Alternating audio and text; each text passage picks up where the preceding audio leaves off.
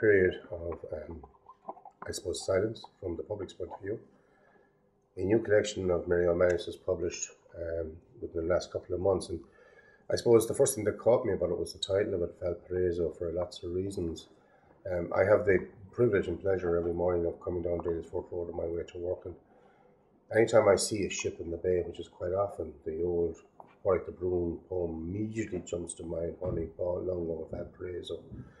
And I was delighted that this was selected, and also that she kind of, in the acknowledgements almost, she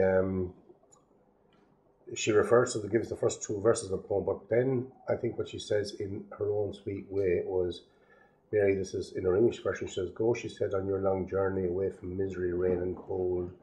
Below the knife slash of the Andes is a shining city shaded jewelled."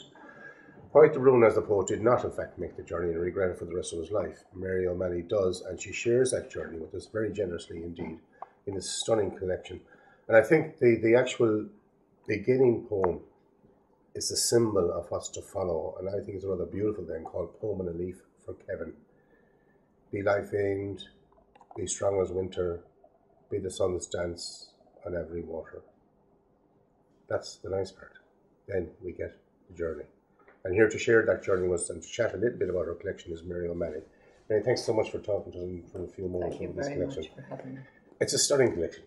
Thank you. No, it really is. But I can imagine that your heart, soul and blood went into it for lots of reasons. You mentioned that there was a long period between, I think it was 5 years between this and the last book, and that was because I felt I had to hold the line. Yeah, a lot went into it. I mean, you can say that about any book, but in this case, there was an artistic line being held as well. Anyway, it's there now. So it's there now.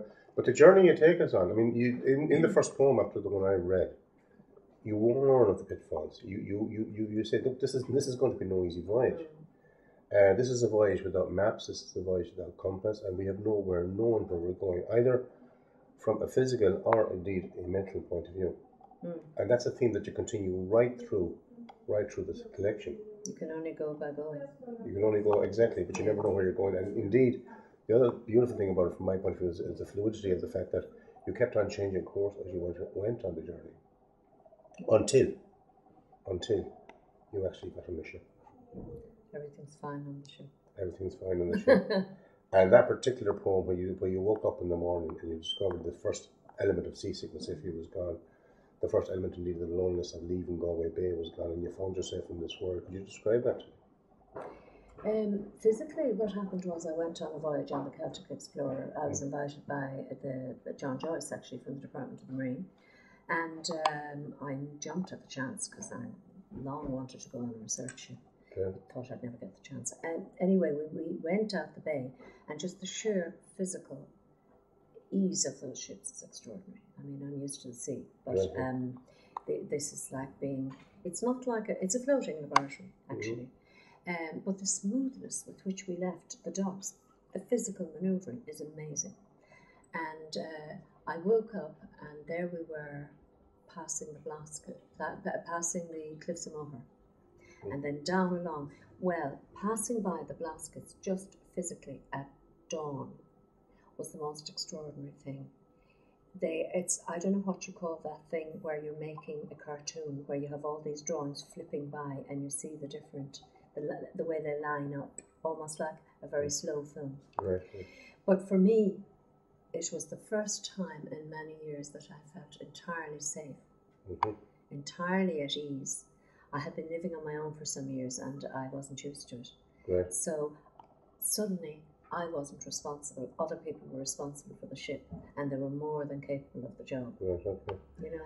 The other curious element in it, and this came of a recent book that a book that I also reviewed, was Paul Durkin's book, The Parisian Element. Yes. A lot of Paris. 2/3 of this book was actually written in Paris. Right. Now, it mightn't have been all notated in Paris, but the reading underneath it, and there's obviously an awful lot of reading went on underneath it, most of that took place courtesy of the Arts Council and the Irish College in Paris, which is enormously important. I cannot even begin to say how important that vision was. I needed to be out of Ireland, to be looking back at Ireland, to get as far as I needed to go in these poems. And It's like a safe house in Paris, the Irish College. It's the best way I can describe it. But it physically takes you away so that you can have conversations we just weren't having in Ireland. Right, right. I'm not going to go into why we weren't having them, but we weren't having them. Was this with your compatriots or was this with other people? With other people, it was wonderful because I could have conversations. I do have quite a few friends in Paris. Yeah, yeah. But the most interesting aspect I found was that the Irish artists in Paris have a sort of conversation that it's very hard to have at home. Right. Now, several people agreed with me on that. Mm-hmm. I think the Irish College in Paris is a fantastic resource for many of us. Mm. And that also places you right in the sort of exile. Well, I don't want to romanticize this, but it places you. I suddenly realised why Beckett left, why Joyce left, why they had to go in order to see things in a certain way. And certainly for me, I have to go in order to look back, or indeed to look out. After all, Ireland was falling apart. It hadn't fallen apart when I started writing this ostensibly. But by the time I published it, it had fairly done so. And in fact, some of the anger, if anger is the word to use, appears in it. In one particularly one which I just can't find here at the moment, where you kind of talk about the whole idea of the church and the whole idea that the world didn't exactly centre around the church the way the church would have us believe. Yeah. Which I thought was a brilliant poem. Might be about the Roman. Yes, the Roman one, is it? Yeah. Which I rather liked. No, it's not. Well, I do, yes, mercy. We got our Christianity from Egypt. Yes. Not Rome, but the Pope won, so all the convent girls sing, oh, oh, oh, de Bella, Bella, Gallica. I always thought it was so crazy that all these girls in their gym slips out in Clifton or anywhere in the country are singing about the Punic Wars. Well, I used to love the fact that actually brought back to mind my own Latin teacher, who was a lovely man called Father O'Reilly, a Jesuit. Now he was a genuinely beautiful man, spiritual man. Yeah. But every night, every knew when we walking out or playing a game or hurling our football from the school, he'd get to get to school. Remember your Caesar. Remember your Caesar. Yeah. Which of course we promptly forgot. Yeah. That's another story. No, there's one other. I had a wonderful Latin teacher, and I loved Latin as it happens. Maybe in Stress in Ireland, you might have been thinking about as well, which is. That was my one flash. That was the one of the Rhine. That was the Rhine. Church. Yeah, that was the Rhine approach. Which I'm not particularly angry with most. I'm angry with the state. But the one also I think I'd like you to read, which is on page 51, because we did mention it in our preamble into this, and it brought a certain, shall we say, focus for yourself, as you said earlier on. If you would like to read that, play it again, Sam. Play it again, Sam. There's a painting in a gallery in Berlin of two men looking at the moon. A third man stood in front of it for a long time before penning the words, "En attendant," an Irishman enchanted by endurance. If life had to go on, and again on, he found it more tolerable in France than Dublin. But English resisted him, so he wrote every play twice. At least. Good old Beckett, yeah.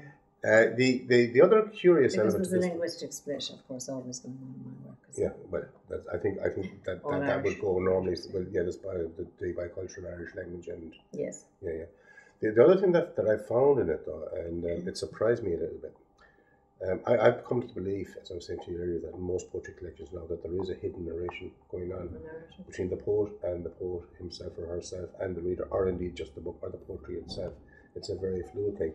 But in your instance, I found that one way that you kind of worked your way through this journey was this inherent, quietly there, but there nonetheless, satire that was going on in your mind. And it brought to mind, to me personally, a kind of a Gulliver's Travels in one way, a Voltaire's Candide voyage, and a whole idea of the 18th century Enlightenment, the satire that informed that Enlightenment, that brought it on to the revolution that happened at the end of that century.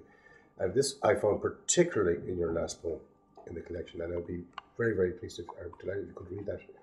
Never merely one Albertine. Yeah, I'll be happy to read that. I'll just say on that the poem was just to go back to what you mentioned about Valparaiso.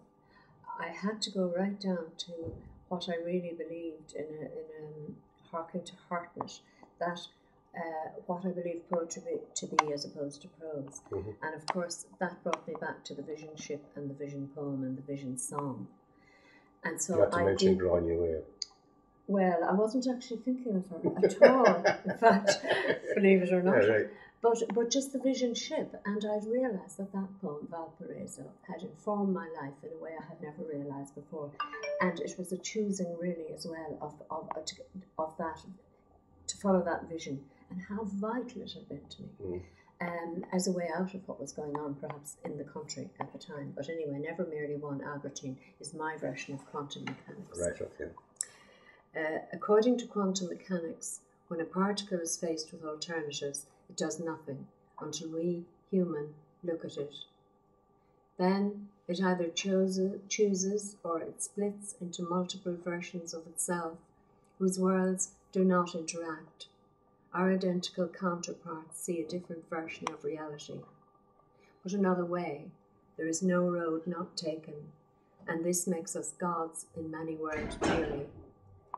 Science is rigorous, they say, and there is, unsurprisingly, argument. Yet all agree this surprising explanation fits the facts. There is never merely one Albertine, so long as love has her in its power.